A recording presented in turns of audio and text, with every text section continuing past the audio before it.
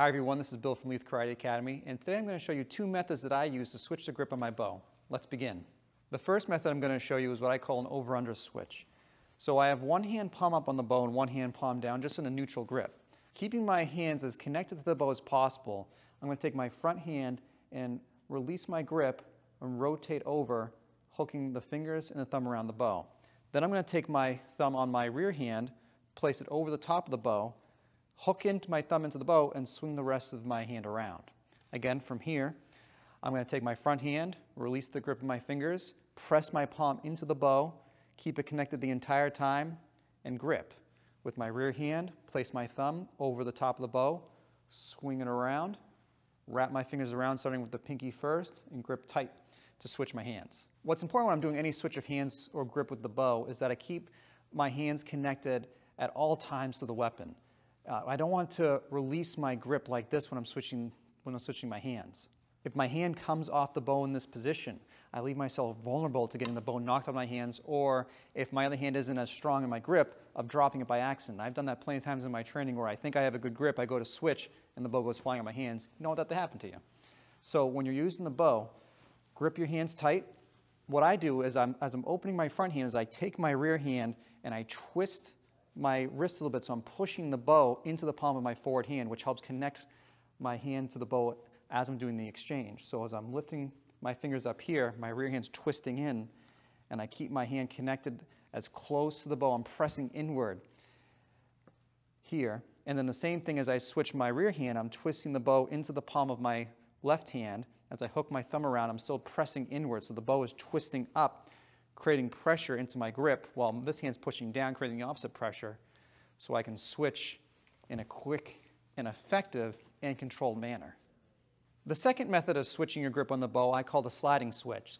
So from a neutral grip, I'm going to slide my rear hand up the bow. I'm going to slide my forward hand down the bow. At the same time, bring my hands to this position here.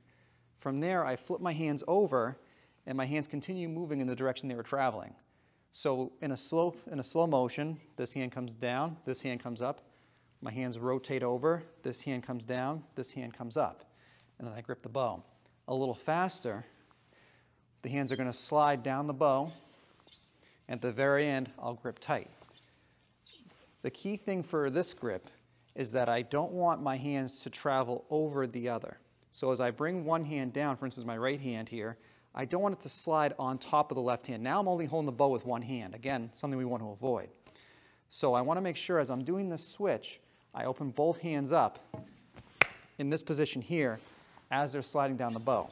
Now there's only going to be a moment where we're at our most vulnerable or our most exposed to losing control of the bow, and that's here. So as I'm doing this, I'm going to be doing it in a fast motion, so that movement happens in a split second, and I can quickly grip the bow at any other time in the switch. Now I recommend practicing both these types of switches in a number of ways. Start at the basic level where we're just standing still and just switch your hands. I don't even have to stand in any sort of stance. I can just stand with my feet neutral and just switch your hands one after the other. This to me is the best way just to get used to the types of switches that we're practicing and get used to how the bow travels in your hand while performing them.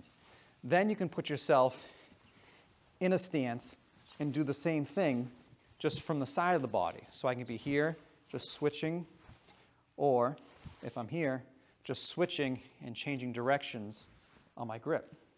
And then I recommend practicing while changing your stance. So if I'm in a right stance here, I can do a forward strike, for instance, switch the grip of my bow, chamber it up, and then step through to a strike with my left side. Switch the grip of the bow, bring it up, step through to a grip of my right side. I can do that while stepping across the floor, or I can do that while switching from a neutral position.